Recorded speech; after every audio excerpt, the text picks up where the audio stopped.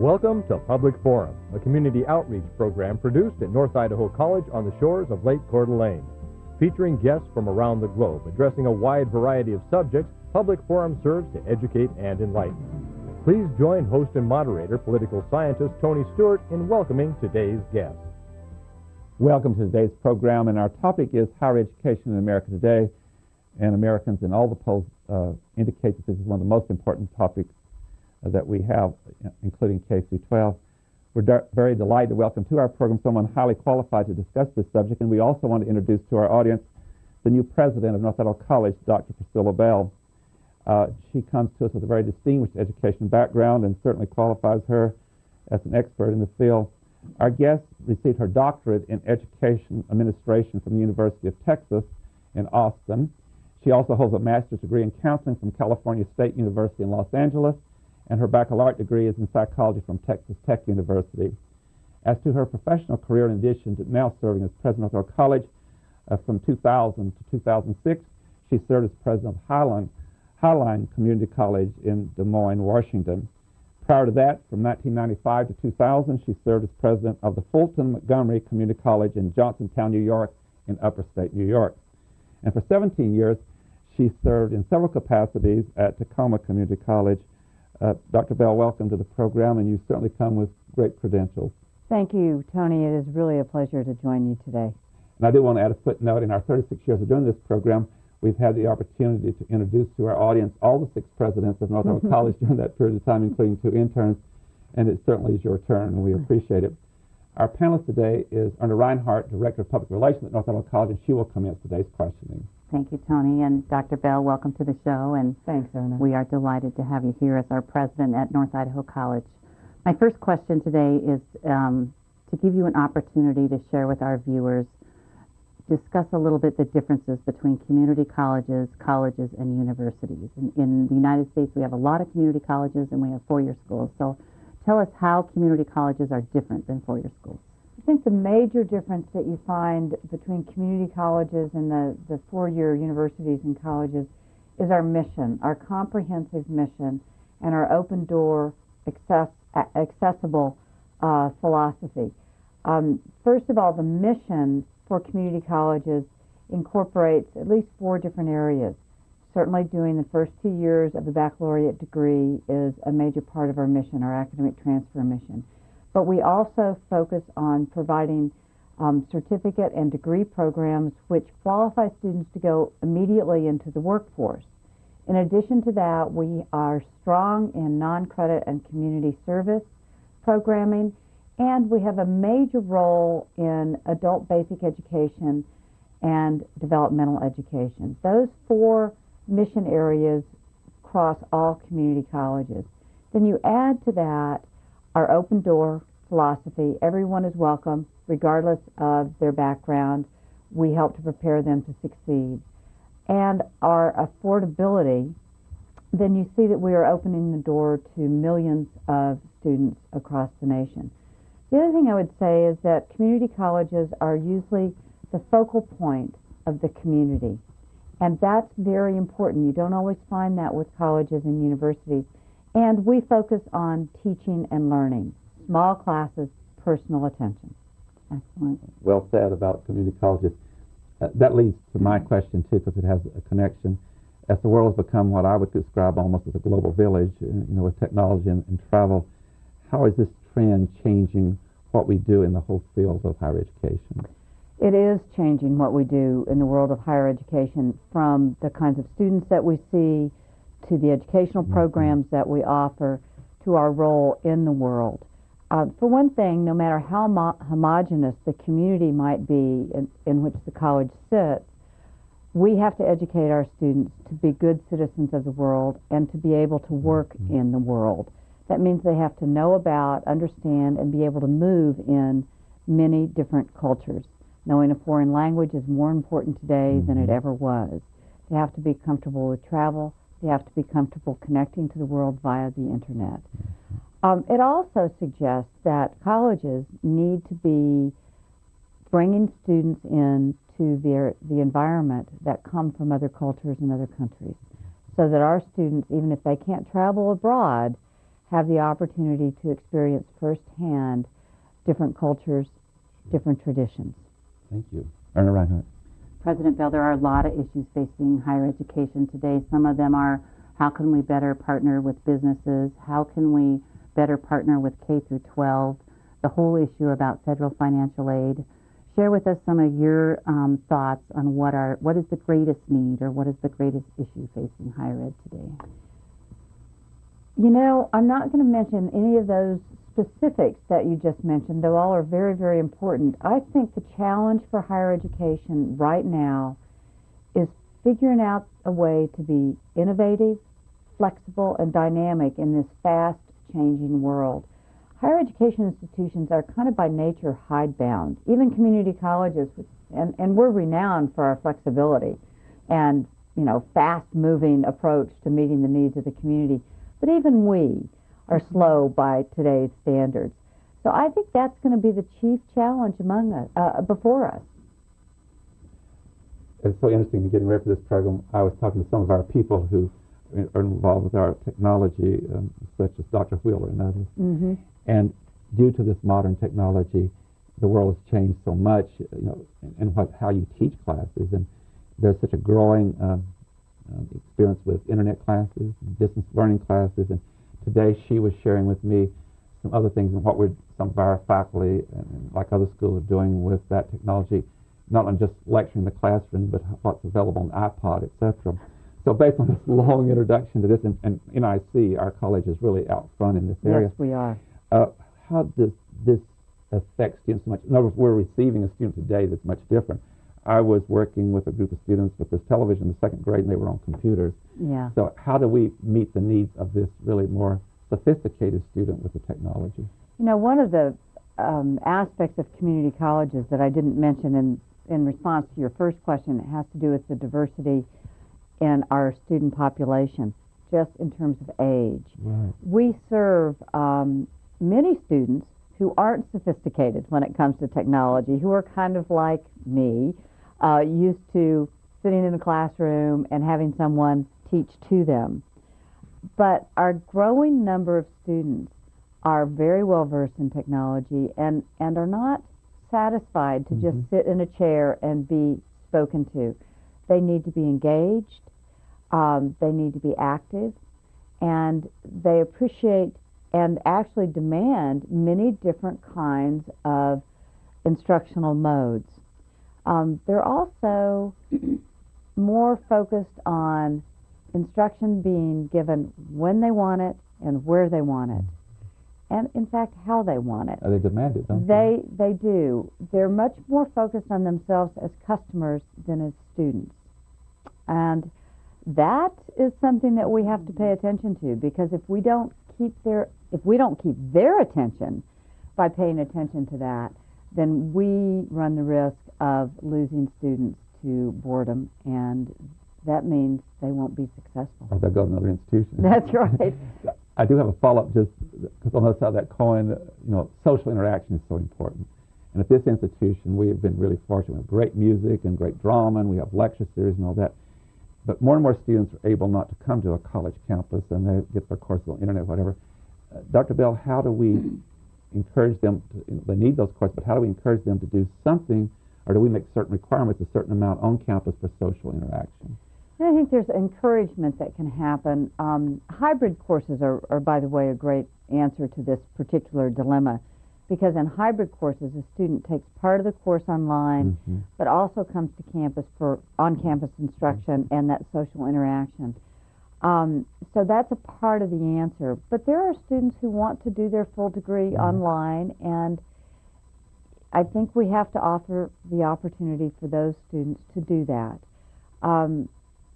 You know, there are ways to encourage them to get out for internships, for example, and into other kind of settings where they are with people, but not necessarily on the college campus as they interact with the subject matter. One of the things we do here that I know that the interim vice president of instruction are very big on is service learning. That's another example.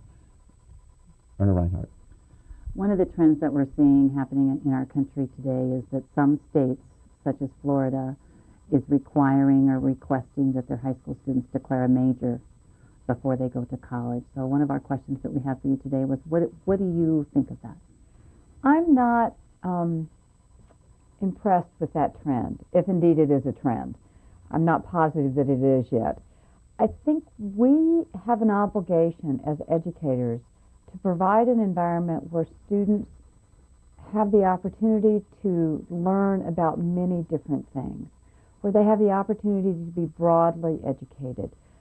Forcing students to choose a major before they even go to college narrows them unnecessarily into one track.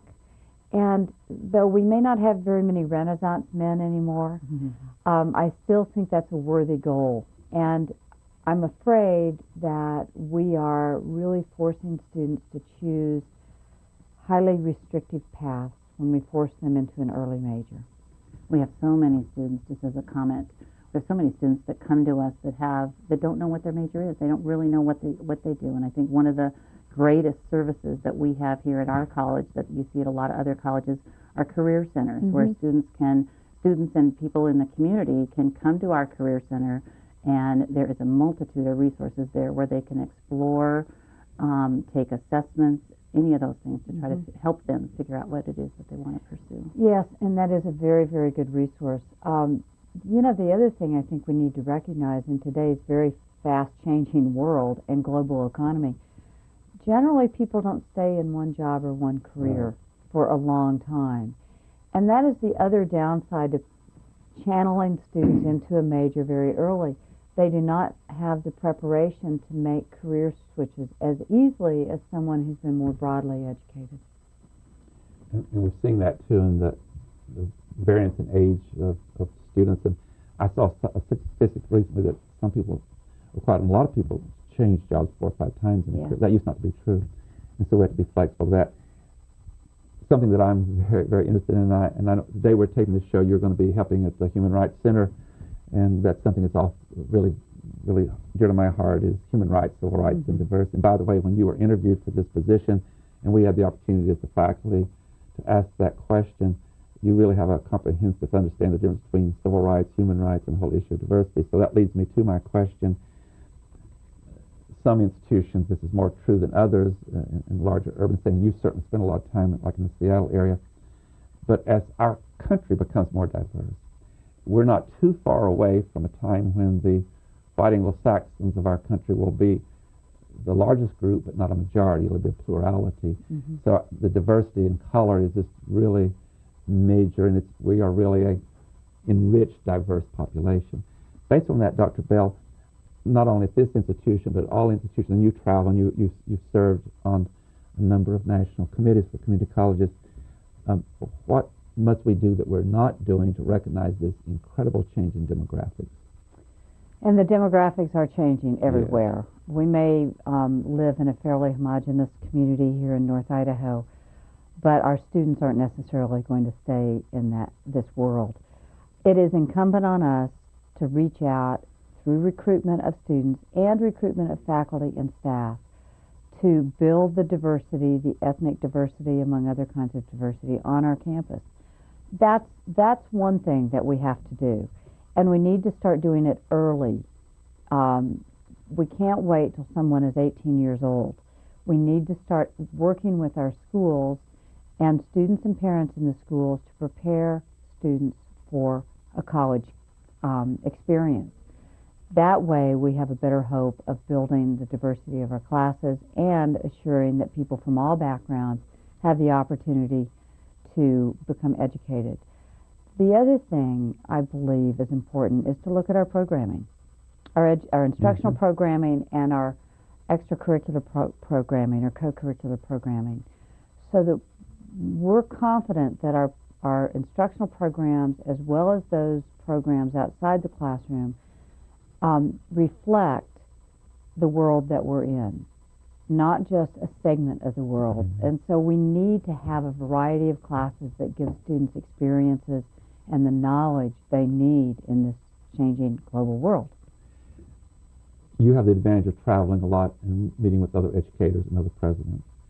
And you've had, as I introduced you, you've got a rich background at a lot of colleges. and also a lot of degrees. One thing that disturbs me is in recent reports that some of our most prestigious schools in this country, like the Ivy League schools, this is kind of follow-up on this question, the students on campus, African-American students, Native American, Hispanic, Latino, different, they segregate themselves within the university. They tend to create clubs, organizations, and so this report was saying there's segregation within the university. Mm-hmm. With your colleagues, you're talking about what is being done to try to encourage cross-understanding of cultures, which is a great opportunity while you're on the college campus as a student. Yes, and that's one of the things that has proven to be difficult, not just with students of color or different ethnic groups on campus, resident students, I mean, those who live in the community, but with international students who also tend to self-segregate. So we have to be very conscious in, especially our instructional programming, what we do in the classroom, that we create an atmosphere where students are expected to work together, where we create study groups, project teams that get people from different backgrounds and of different interests working together towards a common goal.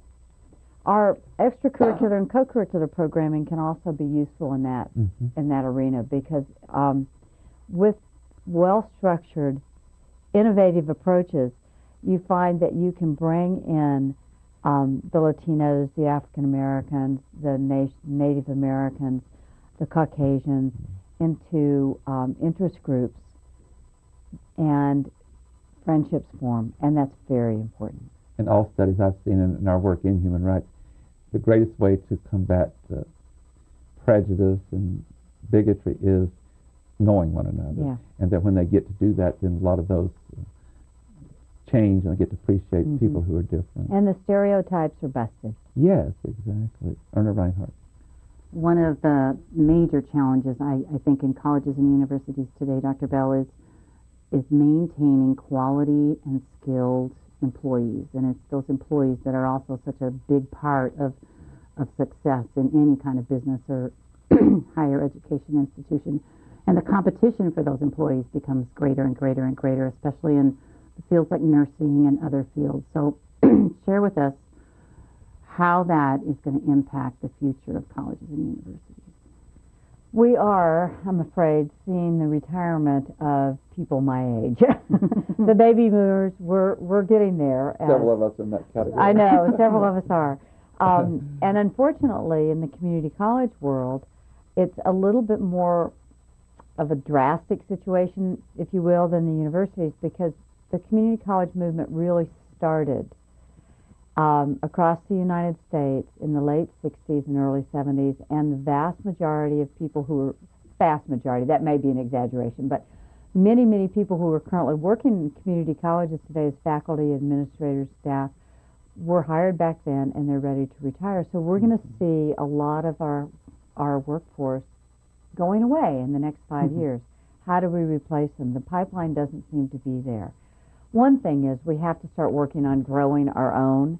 We need leadership programs within the college, within the state, in the nation, where we can send people to develop strong leadership skills, good teaching skills, and really interest them in moving from one level to another.